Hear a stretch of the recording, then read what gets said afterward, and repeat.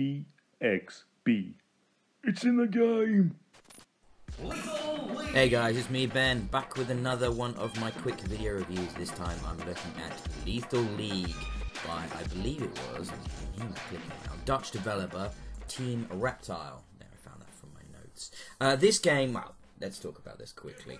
I review a lot of the indie games that show up on the consoles, because I love that. I love drawing attention to them, and I love talking about them, especially when they've got a visual style, an amazing banging soundtrack, and a cool sort of game mechanic, as we have here in Lethal League. However, this game has been out on PC since 2014. That's got to be one of the longest gaps between an indie release on PC and a release on consoles that I've seen thus far. You know, resources are a thing, that it can take a while for these games to appear, but it is a shame because I remember this game on PC and I remember getting a lot of buzz, a lot of people talking about it, and the fact that it's taken so long to show up on the consoles is a real shame because I think it's a perfect fit.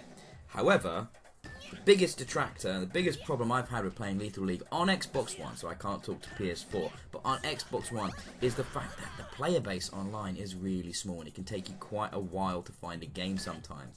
Now let's talk about the game. I mean, you see it in action here. It's actually quite easy to understand. Think of it as like a fighting game crossed with Pong.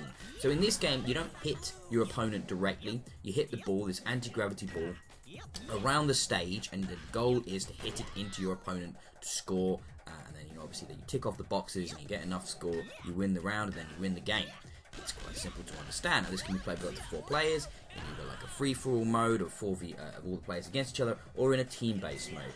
There is a single player, but there is very little fun to be had in that single player, I must admit. As is the case with every fighting game, the real fun is to be had in either couch, adversarial combat, or online. Now, I'm glad to say this game does offer the online, because like I mentioned before, it does take a really long time to find a match sometime.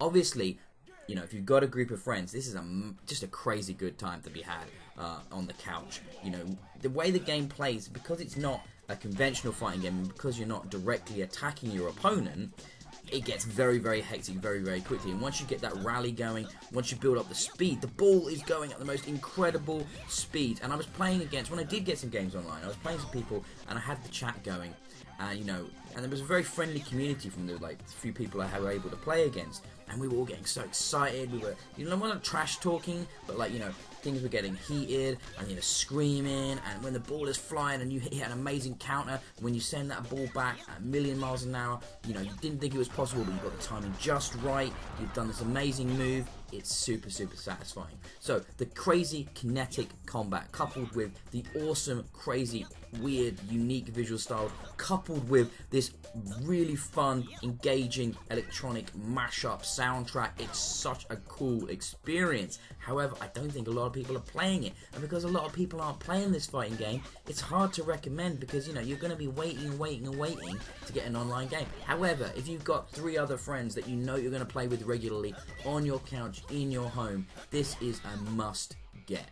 So it makes it a difficult one to score because you can definitely see the pros, you can definitely see the cons, but I love how unique it feels even if it did take years to arrive on the console compared to the PC version. Because of that, I'm giving Lethal League a damn fine 4 out of 5 stars. BXB.